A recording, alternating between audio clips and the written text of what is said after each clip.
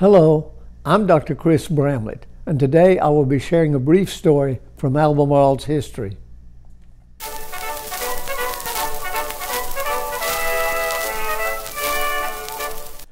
The Samuel J. Pemberton home was once located on South 2nd Street. It is believed to have been built around 1890 by builder Lindsay Coggin. According to the April 25, 1930 Stanley News and Press, it was built when there were no streets or sidewalks as such, but there were roads leading in a serpentine chase through the town, and several paths and shortcuts marked the sidewalk. The old Marshall Hotel and a few modern wooden store buildings, in addition to the original courthouse in the center of the square, made up the nearby downtown area.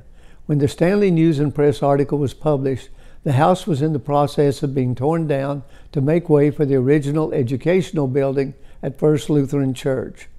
The W.T. Huckabee Senior Home on North 2nd Street in Albemarle was located between Central United Methodist Church and City Hall. It was built in 1909-1910 at a cost of $5,000 by local contractor Locke Moody. According to a January 10, 1964 article in the Stanley News and Press, just prior to its demolition, there were 6 bedrooms, 3 living rooms, numerous closets and other small rooms, in addition to lots of hall space. The home was demolished due to city zoning regulations that did not allow it to be restored.